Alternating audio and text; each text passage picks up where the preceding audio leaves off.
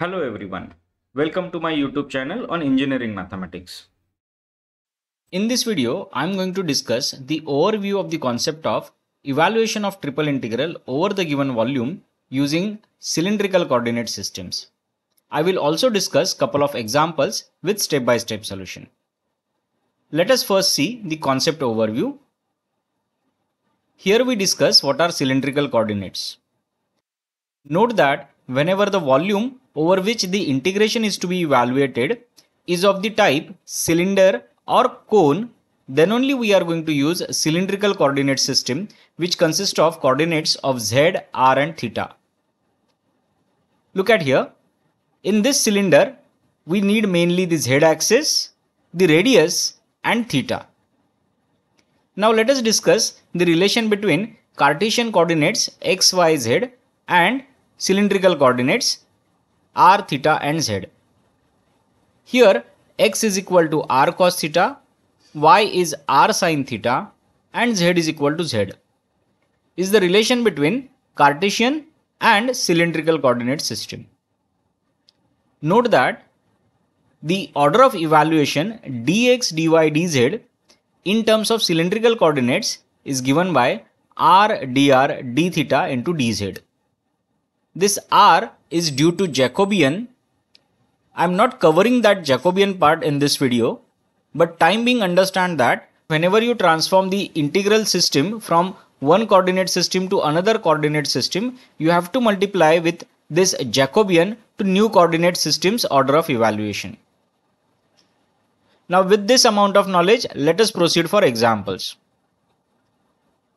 In this first example, we are asked to evaluate triple integral of under root of x square plus y square dx, dy, dz over the volume bounded by the right circular cone whose equation is x square plus y square is equal to z square for all z greater than 0 and the planes z is equal to 0 and z is equal to 1.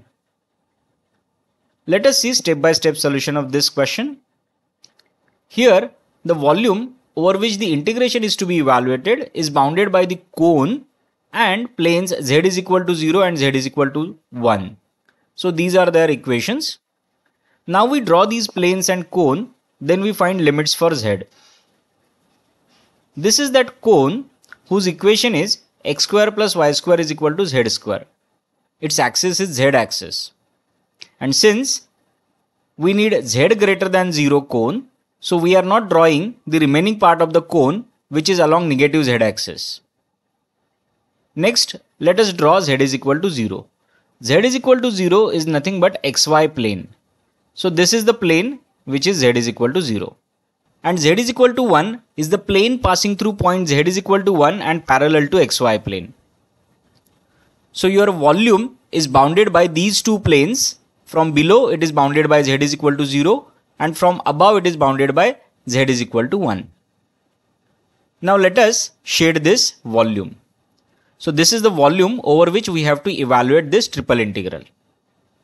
Now let us first find out the limits for inside integral, that is limits for z. For that we throw arrows parallel to z axis from bottom to top and we observe through which plane these arrows enter into the volume. So we see that when we throw arrows parallel to z axis from bottom to top, these arrows enter into this volume by crossing this cone whose equation is z square is equal to x square plus y square. So lower limit for z is under root of x square plus y square. But if I use cylindrical coordinates, then I have to put x is equal to r cos theta and y is equal to r sin theta. So x square plus y square turns into r square. So z turns into r. So lower limit for z is r. Now we see that these arrows we throw parallel to z axis from bottom to top, they left this volume by crossing the plane z is equal to 1.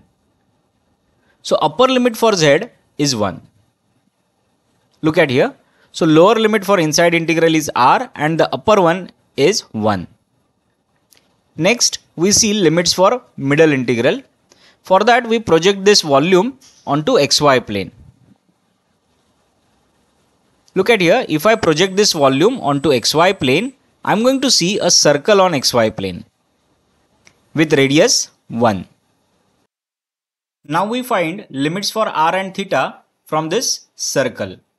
Here modulus varies from 0 to 1 and theta varies from 0 to 2 pi.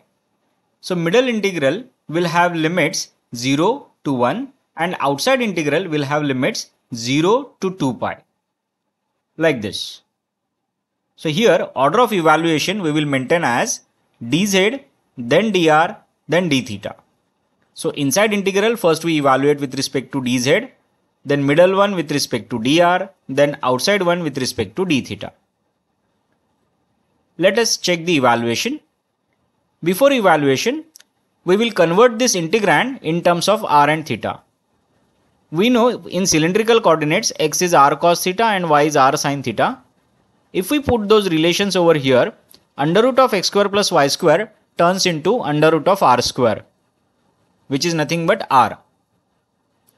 So this r and this r becomes r square. Now we integrate this integrand with respect to z first. Integration of r square with respect to z is r square into z over the limit r to 1. After substituting these limits, we get r square into 1 minus r, which is nothing but r square minus r cube. Now let us integrate this with respect to r. Integration of r square is r cube by 3 and integration of r cube is r raised to 4 by 4 over the limit 0 to 1. Now let us substitute these limits over here. We get 1 by 3 minus 1 by 4. 1 by 3 minus 1 by 4 is 1 by 12. It is constant, so we take it out. Inside we will left with only 1 d theta. Integral of 1 with respect to d theta is theta over the limit 0 to 2 pi. Substituting these limits in theta, we get 2 pi upon 12. That is pi by 6. So this is the value of triple integral of under root x square plus y square dx dy dz calculated using cylindrical coordinates. I hope guys you understood this example. Now let us see another such example. Here question is to evaluate the triple integral of z square dx dy dz over the volume bounded by the cylinder x square plus y square is equal to a square and the paraboloid x square plus y square is equal to z and the plane z is equal to 0. Let us see solution. Here volume over which the integration is to be evaluated is bounded by cylinder, plane and the paraboloid, whose equations are as follows. X square plus y square is equal to a square, x square plus y square is equal to z and plane z is equal to 0. Let's draw them. This bowl shape is the paraboloid whose equation is x square plus y square is equal to z. Z is equal to 0 is xy plane and x square plus y square is equal to a square is this cylinder. This cylinder is going to cross somewhere to this paraboloid. So our volume which is bounded by this paraboloid, cylinder and z is equal to 0 plane is this one, shaded by blue color. Over this volume we have to evaluate this triple integral. Now this triple integral is easier to evaluate in terms of cylindrical coordinates because here the volume over which we have to evaluate the integral consists of cylinder. So let us transform this entire system from Cartesian coordinates to cylindrical coordinates using the relation x is equal to r cos theta, y is equal to r sin theta. So now for finding inside integral limits, that is limits for z, we throw arrows parallel to z axis from bottom to top. Check that these arrows crosses z is equal to 0 plane to enter into the volume. So z is equal to 0 is the lower limit for inside integral. And note that while leaving the volume of integration, these arrows crosses paraboloid whose equation is x square plus y square is equal to z. In terms of cylindrical coordinates, this equation turns into z is equal to r square. Therefore, upper limit for inside integral with respect to z is r square. Look at here. So the lower limit is 0, the upper limit is r square. Now for finding the limits for middle as well as outside integral, that is with respect to r and theta, we project this volume onto xy plane. Look at here. This is how it will look like after projection. So when we project this onto xy plane, it will look like a circle of radius a. So obviously here modulus varies from 0 to a and theta varies from 0 to 2 pi. So once again, middle integral will have limit 0 to a and outside integral will have limit 0 to 2 pi. This dx dy dz will turn into r dr d theta into dz. In cylindrical coordinates, z is z itself, so we do not need to transform this integrand z square. Now let us evaluate this integral first with respect to dz. Integration of z square is z cube by 3 over the limit 0 to r square.